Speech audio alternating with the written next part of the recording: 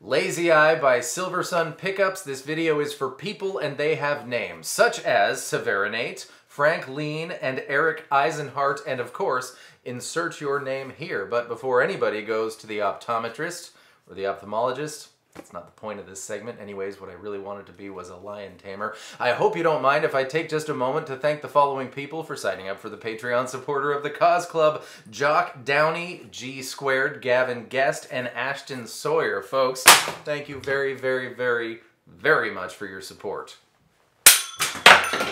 And if you would like to find out what that's all about, the link, of course, will be in the description. I'm going to give you all the pieces, and then it'll be up to you and your earballs to figure out which one goes where when. Grab the A string 11th fret with your ring finger. You're going to strum only the E and the A strings 1, 2, 3, 4, 5, 6, 7, 8 times before you fall down to the 9th fret with your pointer finger, which is why we used your ring finger for the 11th fret, of course. 1, 2, 3 before you execute a brown, which means you're going to barely hear the 9th fret and then immediately hammer on to that 11th fret. This is the notion of a grace note, a note that barely happens. Brown. 1, 2, 3, 4, 5, 6, 7, 8. 1, 2, 3, brown. Then you can give it a bendy wiggle, a bwiggle. There's so many fun official music terms in this song. 1, 2, 3, 4, 5, 6, 7, 8. 1, 2, 3, brown. Wiggle.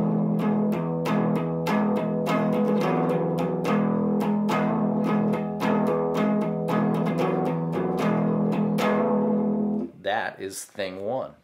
A variation on that occurs is going to be the 11th fret just like normal.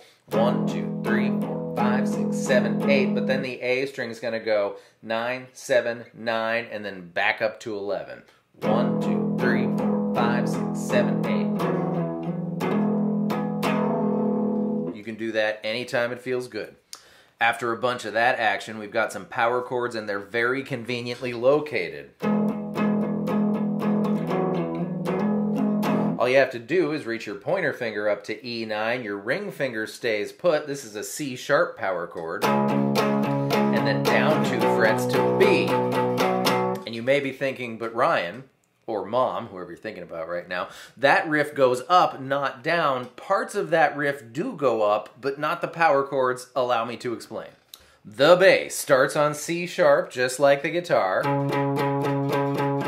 But then as a single note, as the bass usually is, goes up 2 frets to D sharp. As the song progresses, there's even a little lead guitar part that does the same thing.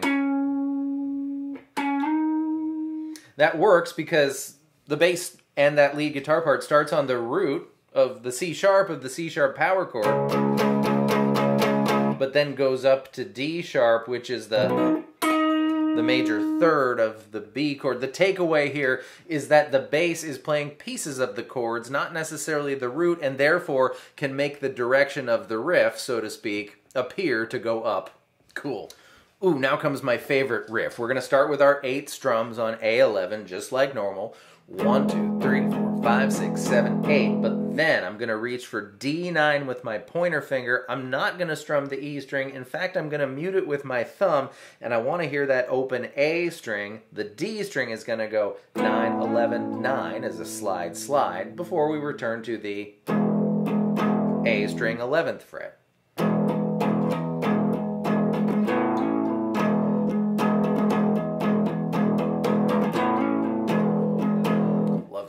Now comes the noodly bits. We're going to take this in small pieces. After we do our beginning, the 8 strums on the A string 11th fret, we're moving up to D14. It's going to be 14, 12, A14, and then the A string's going 12, 14, 12, 11. Now this next little bit is like a sandwich, and the A string 9th fret is the bread. You're going to put your piece of bread on your plate, and here's our lunch meat, our move. It's going to be A 9 to 11 hammer on, up to D9, and back to A11. So the move, the peanut butter and jelly, is 9, 11, 9, 11. Here we go. bread, move, move, bread, 7, 6, 2. And when you get to 2, after you pluck that note, you turn it into an octave chord. So 2 B notes, A2 and G4.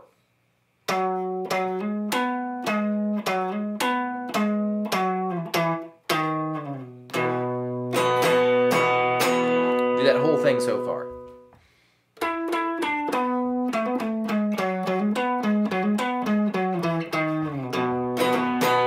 Now, in truth, I got that one off of a live version that I really liked. It's very similar to the album version. In fact, it's all the same notes. He just kind of doubled up on one here and kind of did another one sooner there. You can use any of those notes on any rhythm in any order you like and make it yours.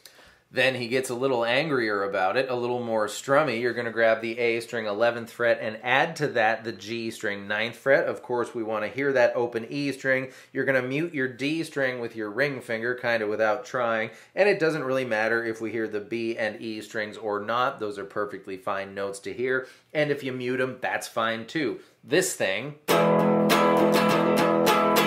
then octave chord on A9, G11. And up 2 frets. That's the first one. The second one is a slight variation. It's going to be this thing. 9, 7, 11. So,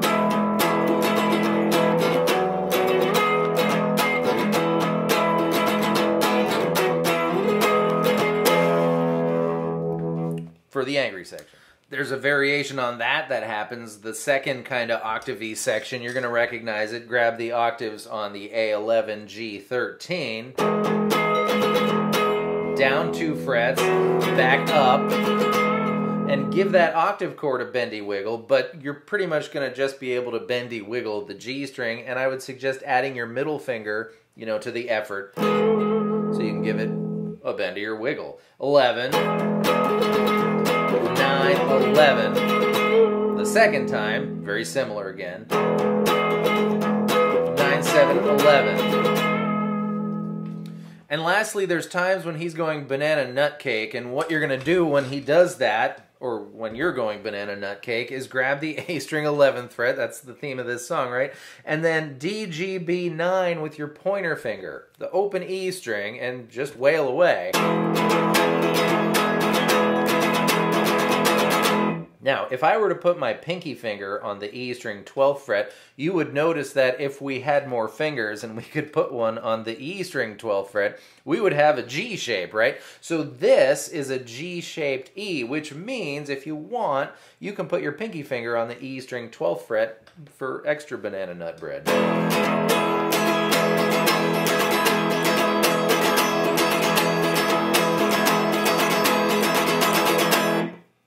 And the rest, of course, is up to you and your earballs. I believe in all 4 of you. Just wanted to make sure we include everybody here. Thank you so much for being here. I hope that was fun and helpful, and I'll see you next time with more stuff. Goodbye.